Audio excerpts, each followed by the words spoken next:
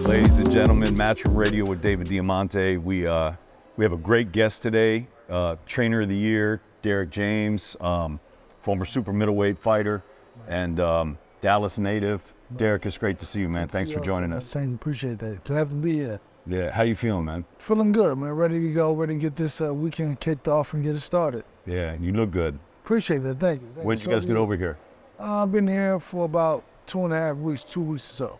Is that about the time that you like to come to a spot when you? I know you've been over here before because you were here when you were up in Sheffield when Errol fought Kell Brook. Kell Brook, and so yeah. That was about 3 weeks, I believe, somewhere around that range. But this one's about 2.5 weeks. Okay. Right. Gives you time to get acclimated, get the fighters acclimated. Get acclimated, and it's like to where it's not a rush, because you don't want to get the guy over and got this, got that. Just ease into it. Absolutely. So look, there's so much to talk about. I'm really curious to talk to you. I've known you for years. I mean, when Errol was first starting, I was announcing some of his fights. That's I think when I first started to get to know you. New York, that's right. Yeah, in New York, and but now you're with AJ, right? That's obviously why we're here. That's why you're here this week, and everyone just can't wait to see Anthony get back in the ring. So why did you guys pick Franklin? What did you see in Franklin? Why is he the right opponent right now? Well, I think that for Franklin, he's a good fighter. And I mean, he had a great outing his last fight. I think that mentally he's on a high, right?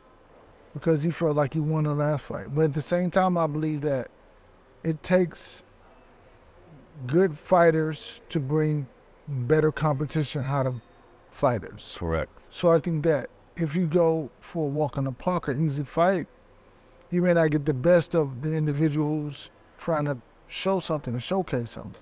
Basically saying that we may not get the best version of Anthony Joshua with an easy fight. So I think that with this fight, which I believe is very challenging, so it's going to have to show extra dimensions, a little bit more of what he can do and how he can control the tempo and things of that nature. And is he technically or defensively savvy as he wants to be? So we'll see. Do you find that mentality in the gym also? Oh yeah, no doubt. I think that you have to be able to push the fighters. You have to be able to inspire the fighters to want to be better, be more. Just like with him, it's like we have to make him stop. Like, hey man, I'm going to the office. I'm done. Because he wants to, like, and that's how you really want him to be, because you want them to want more. Yeah. Right. And so that's what it is. I wanted to ask you about that because, you know, obviously in your stable you've got some just monsters. Right. Obviously Errol, right. Jermell, right. Frank Martin. So I know you're the type of guy, you don't want to take on a ton of different fighters. You want to take on a small stable so you can really focus on them. Right. And these are the type of guys that spur each other on, and in doing that also spur you on. Right, no doubt, that's right. Yeah, I work out, I have to work out, I have to stay fit, so I run in the morning, lift weights, and hit the bag every now and then, just so I can keep up with them, to be able to keep a schedule. And I'm at my limit. These 4 guys, I'm done. Nobody can do it, because it's like, for me to be able to be what Errol needs, and Jermell needs, and Frank needs, and AJ needs, I have to be able to have that time specifically for these guys. I can't take 5 or 6, 7, 8, 9 guys. Most guys in this position, the way they fall is that they go for the money and not for the quality. Because you have to lose. You're going to lose the quality if you're chasing the dollar. Because you cannot be something to every one of these guys. And really to kind of get to know them from an emotional perspective, to where you can kind of look at them and just kind of say, okay, how did you react to them? Because I have to be in tune with that. From here and here and here and here, I can't be in tune with if the guy's off or what he's thinking, how he's feeling. I can't be in tune to that if I have too many things going on. And how do you build that? To me, it's like a building of a culture, of a mindset. It's almost just as important, if not more important, than the athleticism and the skill. They have to have that mindset. And it seems like something that you really are intent on doing, and that you make sure that the fighters have that in the gym, and that starts with you. That's the culture you're building in that gym, in the world-class boxing gym. I think that they see what kind of individual I am. So it's not even from a boxing perspective. I think it's from a man-to-man That's right. See what kind of guy I am, and see how what I say is how I am and who I am, opposed to hustling them. Like I told AJ from the jump, listen, I'm not a cheerleader. I'm not going to tell you what you can, and this is for the kids and this is for that. This is for you. Yeah. You say, yeah, this is for me. This is what I want to do. So you have to be able to, I'll just let you know, I'm not going to lie to you. I'm not going to cheer you on. I'm going to give you definitive questions and answers, definitive questions and answers to where you can go out and do everything you need to do. And leading by example also. Oh, that's right, no doubt. Yeah. And have you seen, how's the chemistry in the gym with AJ working with Errol and Jermel and Frank? That's cool, man, because they watch each other work out. They watch each other train. I mean, Frank's always watching AJ. Like, he watching, you know. Right. And then when he's sparring in the gym, and then when Errol's in the gym, I make sure AJ is, like, sitting right next to him, so I'm talking to him. Right. And so it's like, so I said, see, you going to see how you doing this? I said, you know, so it's like, they're all learning off each other. Because when Errol is sparring, they're watching with Jermel. So everybody's kind of like, it's all about, it's like, you get a pen and paper, you just have to go to school. Take notes. You see how you're doing this, you see how you're doing that, and I'm telling them, so watch this, watch that. So whenever somebody's smart, somebody's sitting here or here, and I'm talking to like, Nicholas, watch this. And so they see, and then it's like, because really for AJ, it was better, because I don't work with them on the same things, right? But I work with them on similar things to build certain qualities within the fighter and build like a skill set, right? So what they'll see is what I'm working with them on a little bit and say, man, I can do it now.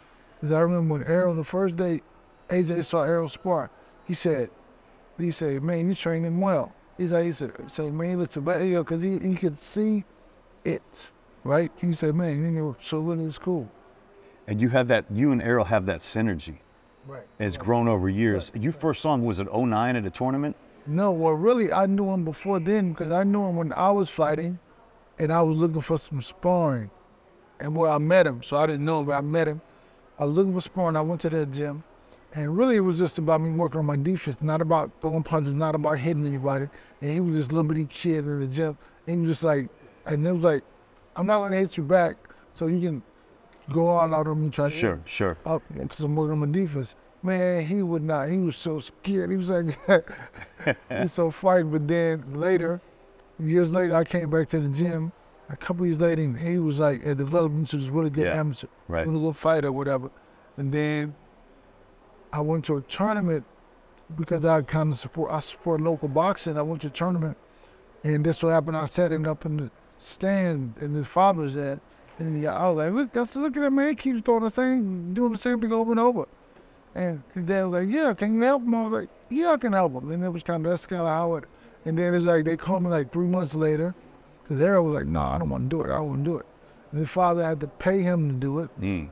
But then when he started doing his father had to pay him to train with you. Yeah. Because he was scared. Because he didn't want to. He didn't want to do it. He didn't want to train with me. Why do you think he didn't want to do it?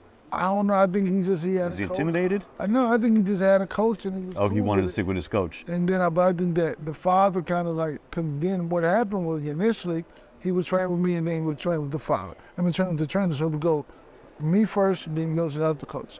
Then eventually the father asked the coach to say he'd been working on Derrick, you know, because the coach was like, how is he getting so much better? He said, he's been training with Derrick. He said, so what, y'all gonna leave? He said, no, we're not gonna leave. Then the father came back. The next day it was like, we want Derrick toward the corner, got him to no. So it was like, and that's kind of how he put him, you know, he kind of put him out of the gym. So it was like, I had no choice but to train. I'm curious how you got started in the sport. I know the Boys and Girls Club for you was a very big part of you coming up. And one of the big things for you is giving back, which I love, because I think you're doing this for the right reason. That's why you're successful, because you do it for the right reasons. So I started boxing, and that was kind of where the club took me so many different places that, you know, we start traveling. I was like, okay, well, I like this. So I like the boxing anyway, but the fact we were traveling all over the place, which kind of helped that and changed the whole dynamics of it. So it was cool for me to do that too. So what I say that, like people say giving back, I say no, paying my fare, because I I know who I owe. If you understand what I'm saying, like, you owe the people in your community. You owe the kids in the neighborhood. That's what you really owe, because somebody did something for you. So it's like, I'm really not giving back. I'm just paying my fare, paying what I owe. How was it as a pro fighter? I mean, you had a pretty good career yourself. Right, was it 27-1-1? It was 21-7 with 12 knockouts? Oh, yeah. 14 knockouts. 14 knockouts? Yeah. Okay. You fought on some big cards. You fought in Vegas. Right. You didn't do the 92 Olympic. Didn't you fight Chris Bird? I lost to Chris Bird in Olympic trial. Chris is a tricky fighter, man. I was always such a huge Chris Bird fan. You maybe not. No, I don't know if you're close now, but back in the day, maybe not. No, really, back in the day, we were great. I mean, his mother worked my corner sometimes. Okay. His brother Patrick Bird and I were really close. Chris, we were really close. So it was like, but we all grew up together on the U.S. team in the circuit, and we just had to fight each other. And we understood, like, you got to fight you got. Yeah. If we're in the same weight division, we got to fight, because he moved up. Right. You know, I mean, we got to fight each other. And you were super middle? I was middleweight. You were middleweight? 165. Yeah. Okay. Yeah, Chris was a great fighter. Such a tricky style. Right. He was very slick, very roll his shoulders. And, with the hands in the face, pawing, and you know. He was a really tricky fighter. I watched his whole career. I was always such a huge fan of his, you know. Right. For a guy of that physical stature to win the title the way he did. He's like really like maybe 5'11", 6 feet He's tall. not that big, man. Not that big, not that tall. He's really, I just enjoyed watching him fight. Very skillful. And also very skillful. He lives the life. Right. God-fearing man, and he had the will. Right. You know, he was a winner. And he comes from that family, you know, the family, the support behind him, you know, even his sister. He believed in himself. Like, you can't be 5'11", 6 feet tall, fight a 6'7", 6'8" guy, and just go right in at it. Gotta believe in yourself. You gotta believe in yourself for real. Let's talk about AJ in that. Right. What do you see with AJ now? How's he, because some people have it's not that they ever question his heart, I don't think, but it's that they question maybe AJ thinks too much in the ring or this and that, because at the end of the day, he is a large guy. Right. I mean, he's a physical specimen. Right. But it's like, we feel like he has to know that he's that guy. Right. You know, like there was that great line, Lennox Lewis was fighting, and Manny Stewart said, quit the boxing, go out there and beat that guy's ass, you know? And he went and did that. Are you kind of instilling some of that in AJ? Well, really, it's like, you said a little bit of it, like to when you said that he thinks a lot. So, well, for me, initially when you start training, like, you have all this intel. It's okay, I gotta implement it into the fighter. And then you realize when you start training them that intel is for somebody who's further down the line. So you give him pieces of bits of that to enhance his game. Yeah. Because when you realize all the other stuff makes him think too much. Because it's too much information, right? Right. So I showed it to him. Obviously, I showed it to him to let him know this is what's to come, right? This is what's to come. But then you go back and you simplify it, and you make it to where he doesn't have to think about it. I love that. And you make it to where it's like, so what I'll say is that what you'll see is what the foundation has been laid, right? And then there's more to come, but because he's seen it, because we worked on it, because you realize you can't train Jermaine, Errol, Frank, and all these guys the same thing, give them the same thing, because they're different space. But not only are they different guys, they had different spaces. I mean, that I had Errol for longer, so he's going to have everything. Right? Sure.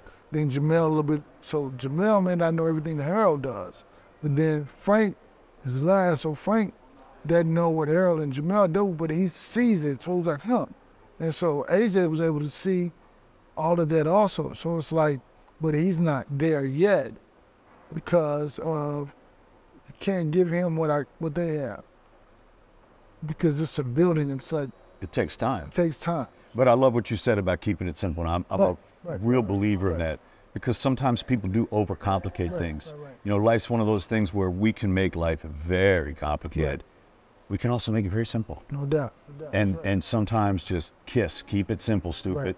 You know. That's right, yeah. But sometimes that's really, I mean, there's levels to it, right? Of course, but like you said, you're with a fighter for a lot longer. guy like Errol, he's going to understand on those different levels because you've been with him for so long. Definitely. You're obviously with AJ for a much shorter time, so you do have to kind of simplify it and break it down. Do you think we're going to see some of those changes even in this short time that you've been together? Yeah, I think so. I think that, you know, what's funny is that even as a trainer, I live in a conscious state of self-involvement, but at the same time, I always check myself, right? So even when I'm training him, I was like, you got to understand, why is he doing this and doing that? Because and you started getting a little bit too much, right? So to simplify, you're like, okay, there we go. Right. So it's like, I have to check myself. And then you realize, okay, yeah. So you'll see it because we worked on it. You see I believe all the attributes that I've seen in the past or haven't seen, like a little bit of, you know, mobility. His mind is always thinking, very intelligent, he's an intellectual, so he's very intelligent as a fighter and as an individual. And he just brings that into boxing. So we'll see it. And we can't, now like I say, this is the foundation of it. Now, you know, once we keep stepping up, you start to more. Is AJ the first heavyweight that you've trained? Yeah, no. Well, you know what? Not really. I worked with some guys I really wasn't in boxing. I was just working them out. So, not really, but yeah, really the first boxing, yeah. But do you find it all the same, or do you find a lot of differences between the weight classes? I think that it's similar, but at the same time, it's different because of the power. You know what I mean? Frank can really punch, right? But then AJ can really, really punch. But like, what's funny about it is with AJ, I'm working the mitts with him. It doesn't really bother me. When the first time I started working, I was so sore, my shoulders. But like, if I'm holding a shot for Frank to do a body shot, he'll throw a body shot and then knock my shoulder out. I was like, so I always have to watch how I do this. So, and they hadn't done that. But Frank would throw a body shot. And Frank's a southpaw too, right? Yeah, he throws a body shot. You know, man, my shoulder. You know, so you got to watch it. Really? Errol seems to want it. Why are we not getting this fight? I've heard you said in the past, look, it's great if a fight happens for the fans, but neither guy needs it. But I want to disagree a bit. Just because, look, they don't need it, but if we're talking legacy, when the dust is settled and we look back on these guys' career, people want to see you need the right dance partner, and you need these key fights at the right time. And it's starting to become a little bit, the fight's getting overcooked. Like, if the fight needs to happen, it's going to happen. So I know you say they don't need it. Okay, they might not need it, but I do think they need it. You know what? This is what I'm saying. So, I mean, listen, if it happens, it really happens. And I mean, like this is this. So you got several guys, like you look at Sugar Leonard. He never fought Aaron Pryor, but he's, but he's still Sugar Leonard. Wait, this is different. Roy Jones never fought Derek Michalczewski. Okay. But he's still Roy Jones, right? So what I'm saying is, I would, if they could work it out, because I'm not in that part of it. But I understand. To be honest, you know, I want to see. I'm tired of talking about it. So I mean, like, we gonna defecate or we gonna get off the pot. Right. Know? That's it. It's like, it's like, you know, you want to see it though. I mean, you know, and or it put it like this. I want to see it go down, or just stop talking about it, just let it go down or go away. Yeah. Either way. But that's where I'm at. So, I just think it's important for the fans. And listen, yeah, I hear your point about the Hawk. I like that too. And about, you know, Sugar Ray not fighting the Hawk, but he fought all the four, you know, he fought the other three kings. Yeah. Roy had a lot of great dance partners. Right. Yeah. You know, not every fight can happen, but this fight is the fight that the fans want to see. You're right about that. Yeah. And I think both of them need it. I think they're both incredible fighters. And I think, you know, one day I wake up and think, oh no, the truth's going to win that. Then the next day I'll say, no, Bud's going to win that. I'm going to say it like this. I think that Errol has fought a lot of guys, right? Now, we can't say the same about the other, because, I mean, I don't know why he hadn't fought so many other guys. But Errol fought a lot of guys. And they, like, even like, you can say he didn't fight Pacquiao, but he fought the guy that beat Pacquiao. He destroyed that guy. So it's like, but on the other hand, since she was like, you know, I want to either dead it or do it. Look, I'm with the dead it or do it. But I mean, look, Ugas, that's a T-shirt. He beat Ugas, but it was a little bit of an older Pacquiao. So I still, we want to see this fight. I mean, listen, I want to. I mean, Deader than do it. That's the t-shirt. Deader than do it. I'm with that. And speaking of deader, our producer, I could talk to you for hours, man. I got a lot to, but I know you got work to do. You got to go train AJ.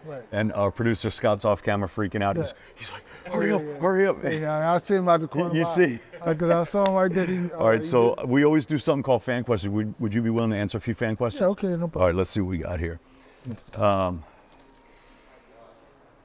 Fan questions, where are they? There's all these notes and I can't read. Oh, here we go. Okay. Gary Leahy asks, what's the dynamic in the gym like between Errol and AJ? Do they train at the same time? Do they socialize away from the gym? You know, they do interact at the gym. I have them stacked. So they don't train at the same time. Errol's first, then Frank, then AJ. But like AJ comes to the gym an hour early to get loose and get stressed out. So they do intertwine, they do interact, they do talk. And I had an event for the Boys and Girls Club where I premiered Creed to them. Took like 300 or 400 kids from the Boys and Girls Club area club all over Dallas to go see Creed. So they interacted out at the gym that time. But normally AJ's in the house because he's focused on camp. But that night he came out to support me, support the kids, and Errol did also. That's great, man. Thank you. Okay, Chrissy Bennett asks, you've won multiple accolades in your coaching career already. Which one means the most to you? I think that the one that means the most, I think, is the one that I just recently got, right? And not the Trainer of the Year award, but I got an award from the Boys and Girls Club for the parents, the appreciation award. And that one I believe means the most because it was from the parents saying they appreciate what I do with the kids and do with the kids. So that one I think means the most because it's like everybody want to be, I want to be a hood superstar. So I want to be a neighborhood superstar. So that's, it's beautiful, that's a step in the right direction. Listen to the fans out there watching. I love Derrick's answer because this is a man with a why. And that's why this meant so much to you, because coming from the Boys and Girls Club, what it meant to you, winning the Ring Magazine Trainer of the Year, Sports Illustrated Trainer of the Year, that's all big accolades, but this one meant the most to you, and I love that. Joby_14_14 asks, what does success look like this Saturday? Is it a win at all costs, or does AJ need to look good here against Franklin? Well, I always say, first, it's a twofold. I think that it's a win at all costs, right? But at the same time, I like to win the way I prepared to win. But a win at all costs, because the winner, we just keep stepping and rolling. And like we said, we're just going to keep rolling, keep getting developing. So it's two answers to that. A win at all costs, but at the same time, you want to win the way you want to. But if you don't get it like that, I just want to win. No, of course. But also, though, you know, obviously you come with an A plan. But do you have a B plan, a C plan, a D plan with AJ right now for this, or you haven't been able to even kind of get there? So what happens, the way I strategize is I teach them to react to, it's all scenario. Yes. So there's not necessarily different, because each scenario that presents itself, who does this, who does that, does this, does that. So he prepare for everything that he does, opposed to one round will do this. No, we're just gonna react to this. So everything is reactionary to where he's present, because you have to be in the moment, right? And so it's all situational. So everything is prepared situational. I could not agree with you more, and I've heard you say this in the past, being in the moment. To me, focus is everything. No matter what task you're doing, but especially in boxing. I mean, I don't have to tell you, there's another man in there trying to take your head off. It's very serious. You must be focused. How do you instill that in your guys, to be in the moment? Well, you know, the funniest thing I tell them is that I say that it's not him, it's you. And what I mean by that is, if he hits you with something that you're not doing, right? Because he's supposed to throw punches at you. It's up to you to be focused enough and stay in the moment, to be present enough to acknowledge the punches coming and going. Because he's not that great. It's something that somewhere you're lagging some focus and you've lost. So it makes them take accountability for themselves. And at the same time, I teach to where they're self-correcting. Like I said, if you hit you something you did, something you need to put your hand up, I do this, do that. So it's always self-correcting. It's always keeping them in the moments where they can just acknowledge what's going on, because I talk low. So they can't hear me, so I teach them to where they don't even need me. Right. Right, so you know why I hit you, because this, I mean, you deserve it. I tell them, like, you're supposed to get it like that and do this and that.